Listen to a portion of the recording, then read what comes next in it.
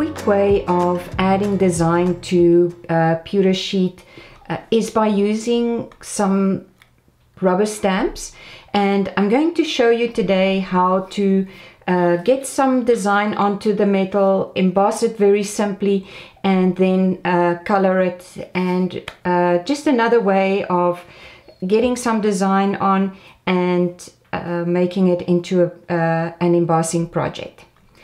So these are some of the supplies that we'll use. I know it looks like a lot of things, but when we break it down, it's not that complicated. So my project that I'd like to do today is with a small piece of pewter sheet. As usual, I've marked the back. I'm going to attach it when it's completed with the Sukwang double-sided adhesive tape. Obviously you can use contact glue or whatever glue. My little substrate is tin, and I've sanded the tin at the top so that it creates some tooth when we do attach the project with the adhesive tape. The tools I'll use is very basic. So we have our Teflon tip tool, one of my favorite tools is the little plastic eraser tool, and then a paper stump that looks all grubby and soft. You can certainly use a pencil or a pen as well to make some marks. I have my mat set here, which is a foam mat, a paper mat, and a hard surface. We'll need some scissors, a sanding block for sanding the box, and then a piece of tape to attach the design. Obviously we're going to need some stamps. So the stamps that I chose are this one happens to be from Stampendous, and I do apologize in advance. I'm not a very good cleaner of stamps, and I kind of use them and then I don't always keep track of where they were from. But in essence, you need a stamp, like a simple stamp with very simple outlines for our main piece, and then we've got some background stamps. And just a tip that the stamps that work the best on metal sheet is always the red ones, I find, or the rubber ones. I find that the silicone stamps don't transfer the ink very well. And then talking about ink, we have our StazOn black ink. It's very true to its name. Once you've stamped it onto the metal, it stays on. So this is one of my favorite inks to use. Once we've completed our embossing, we do need to apply a filler, and for the sake of getting this done rather quickly, I'm always using the beeswax with the glass dropper. You can use other fillers like you can use the Mod Podge Dimensionals or some spackle. All of those things require some extra time to dry. So I'll be using the wax because it sets in a few minutes and then we can move on. To seal the project, before I apply the color, I use any brand of spray lacquer. In this case, I'll just use the satin, and I seal the ink before I add some color. And usually just using, you can use clear glossy or clear satin or clear matte, whatever works for you. And this is just the regular hardware brand that I have available, so nothing too special. To apply color today, I'll just use some alcohol inks. I love the transparency and the vibrancy of the colors, and I'll show you a little bit more about how to use the colors when we get to that. I have a little paintbrush. I like applying the colors with paintbrush, and then I just use some juice can lids as my palette when I do that. So we'll get ourselves ready here and get started. So the first thing that I need to do is apply the ink to the stamp. I've got my stamps that I've selected here, and this would be my stamp, and this my little piece of pewter. And I've already marked the back of my pewter with a line, so I know that's the back, and we're going to apply the ink onto the front of the pewter. You can angle it a little bit, get it down. And I know some of the stampers out there might be a little horrified with my technique. I'm no stamper, but I do know that it does work great on the metal. So let's hope for something good. You can sometimes just lift your stamp and see if it transferred well. This is good enough. And now I want to create a mask over my butterfly, so I can put some background on, and I'm just going to use some painter's tape and make a light little fold around sticky bit here, so that when I put the mask on the stamped image, it'll stay in place. So I'm going to pop that down.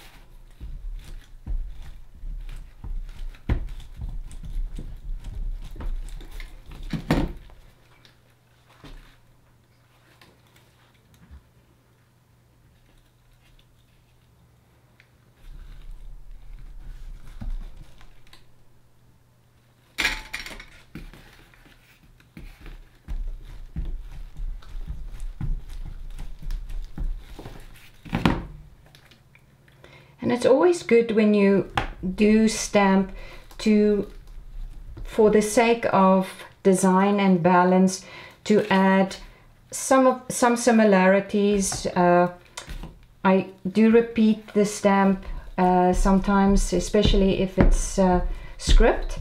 And let's see where this goes.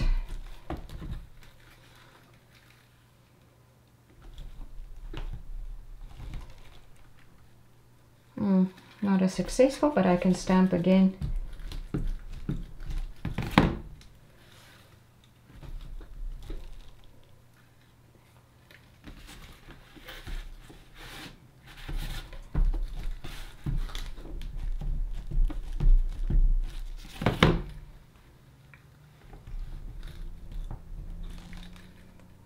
Okay, so now I can remove my mask of the butterfly and we can start embossing. So let's clean this up, get the mask part off. And the great thing about having a very simple design like a butterfly is that it's very easy to then push it out and transfer the design and have it grounded in the metal. So I'm using my foam mat and my Teflon tip tool, and I'm going to just use my Teflon tip tool and focusing on the main outlines of the butterfly. So just the primary wings here, the little body, whoops, and a little bit of artistic license here. So you'll see that I'm focusing on the main wings here, and we'll end up with 2 wings on either side.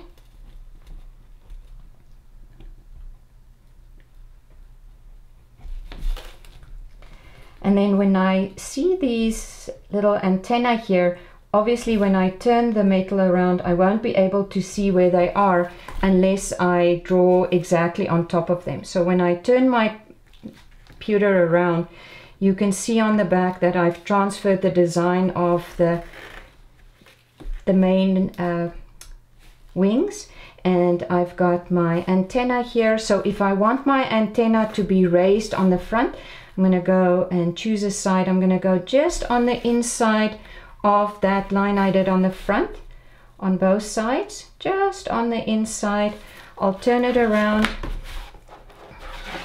put it on the hard surface, and then refine alongside those lines so that they are now raised embossing.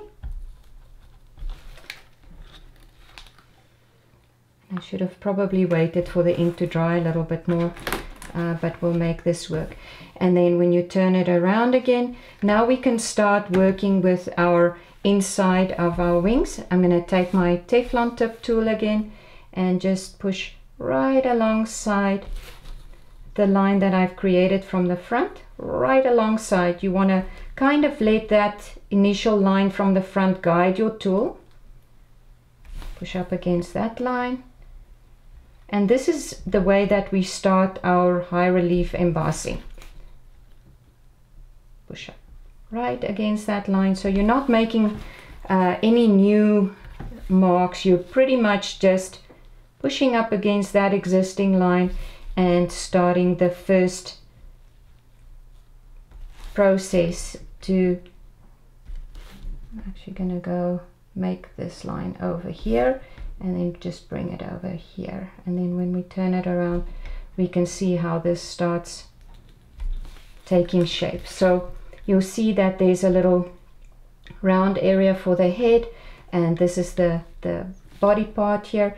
This long part, I'll just use my Teflon tip tool, and I can even create some little marks there just inside here. And then ideally we would have wanted to use a ball tool for the head, but I didn't bring that out. So once we've got that done, we turn it around, you put it on the hard surface, and I'm going to use my Teflon tip, my little plastic eraser tool. And what we want to do is we want to flatten the area around the design. And you can see that already this design is taking, has some volume to it, and we'll push that out a little bit more after we flatten the background here. I could also use my paper stump, but I find that the paper stump tends to remove the ink, and I don't want to lose too much of my ink here. So now we're ready to push it out a little bit further. I'm going to go back on my foam mat and use my paper stump and gently, gently, gently push out the inside of the wings.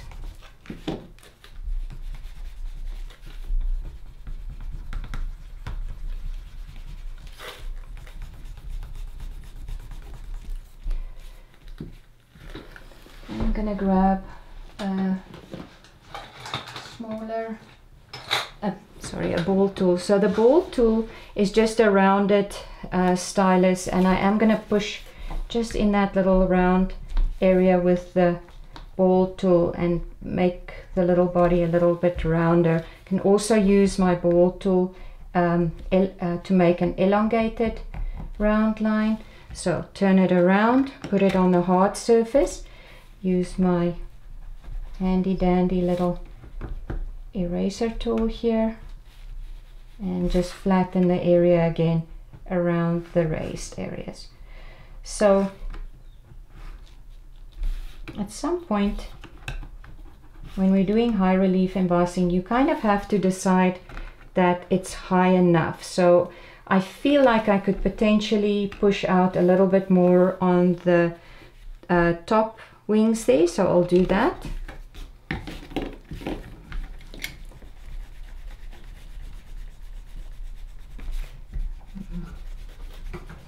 Okay, go back on the hard surface and just flatten the background. And then once you flatten the background on the hard surface, you can see how the little design starts popping some more. Okay, so at this point I feel that we are ready to fill this with a wax or some kind of a filler in order for this to hold its shape. If we didn't fill it and I would push on it, it won't hold the raised high relief. So I'm going to push that out again, and then we'll take a quick little break here and I'll heat up the wax and we'll fill this up. Okay, so in order for our high relief to hold its form, I'm going to use some melted beeswax. I use pure beeswax because then it sticks better, and melted it in a little skillet. I use a glass dropper. Always warm the glass dropper up, and then turn my piece around, make sure that it's level, and then I squirt and dry. So you want to make sure that your wax isn't too hot. It shouldn't be spluttering. And then I work fast by squirting and just moving the wax as I go along. And a little bit goes a long way. You don't need to overfill. Usually just filling it to the edge of the concave area does the trick. And then obviously the little antenna that I have there is low relief embossing, and it doesn't really require any filler because it'll hold its shape if we were to push on the front. So that does it for the filler. I'm gonna just put the wax spot off and away,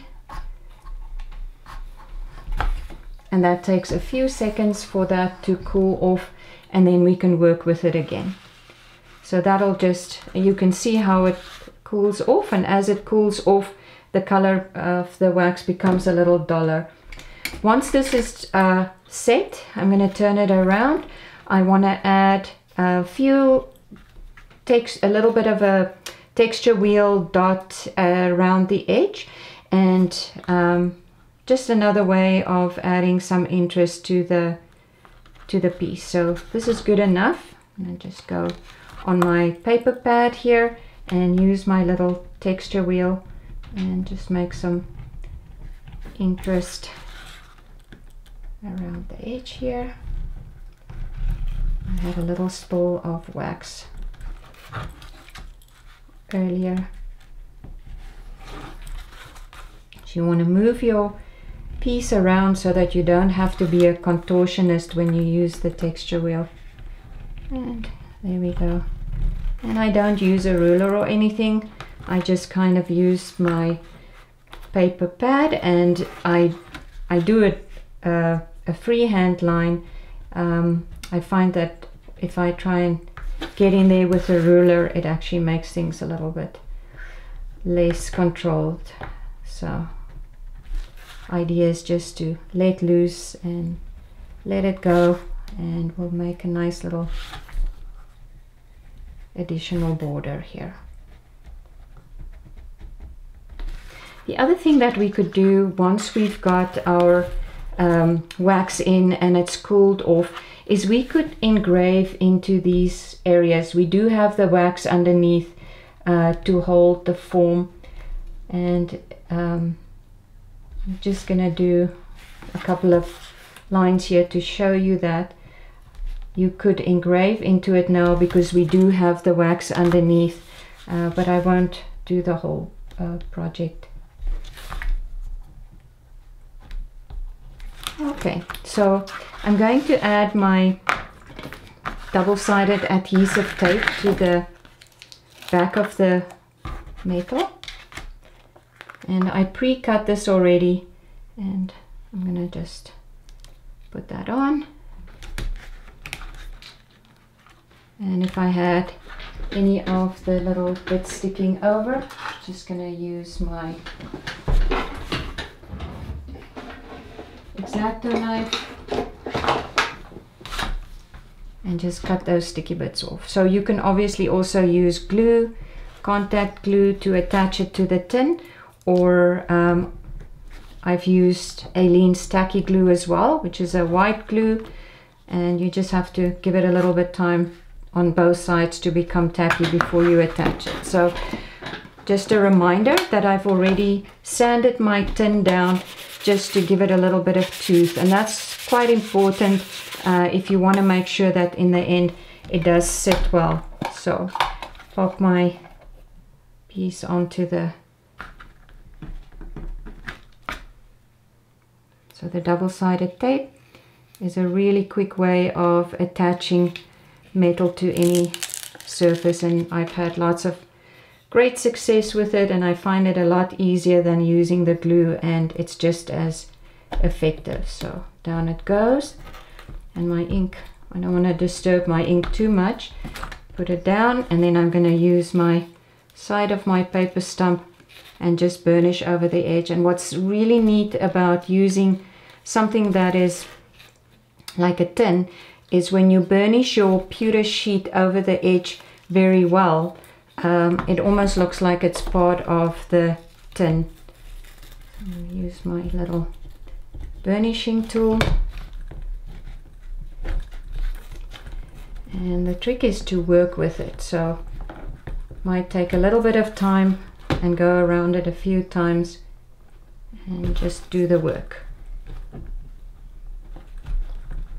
So the metal stretches nicely, and you just need to give it time and burnish it down so that it attaches nicely to the edge of the tin and looks like it's part of it. So the next thing I'm going to do is I'm going to go outside and quickly spray the design so that when I apply the alcohol inks, it doesn't disturb the ink that from the stays on black marker or from the stays on black, and I want to retain my details on this. So we'll take a quick break, I'll go spray it, we'll wait for it to dry, and then we'll color. Okay, so my little tin has been sprayed with the satin clear Rust-Oleum sealant, and it took about 10 minutes for it to dry, and you can see because it's satin that it's kind of toned down the gloss of the pewter sheet as well. So when you spray, the one thing to keep in mind is not to disturb the we want to not disturb the project, and I usually just do like a no, because what will happen is it will activate the ink and your whole design will start running. So just keep that in mind. A light coat, and when you have a little bit more time, so light coat this way, give it about 10-15 minutes, and then you can give it another spray coat on the other sort of going in the other direction. So I'm going to be using some of my favorite colors in the alcohol inks, and these are the Tim Holtz ones. So these are kind of the colors that always make me happy, and 9 times out of 10 I get a good result with that. So these are the butterscotch, poppy field, lettuce, and denim.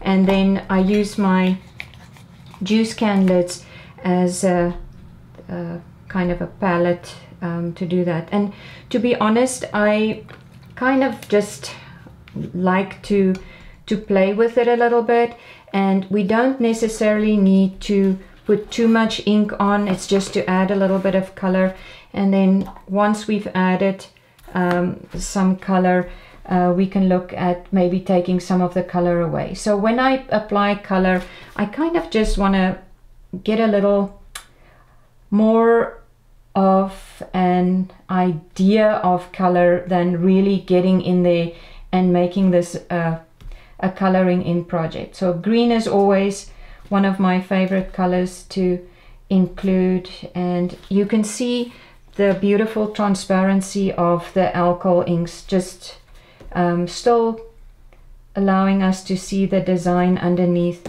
and creating some interest here. So dab, dab, dab, and we're not going to do too much agitation of the ink.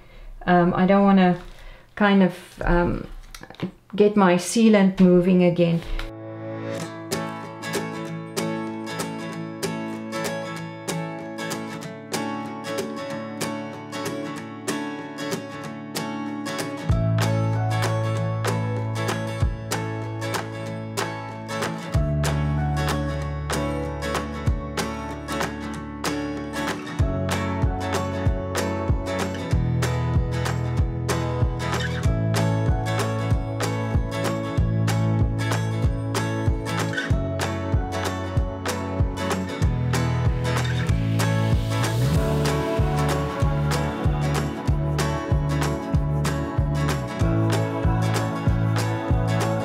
Okay, so once I've applied my color, and obviously you'll use your color palette that makes you happy, we want to try and make sure that this dries.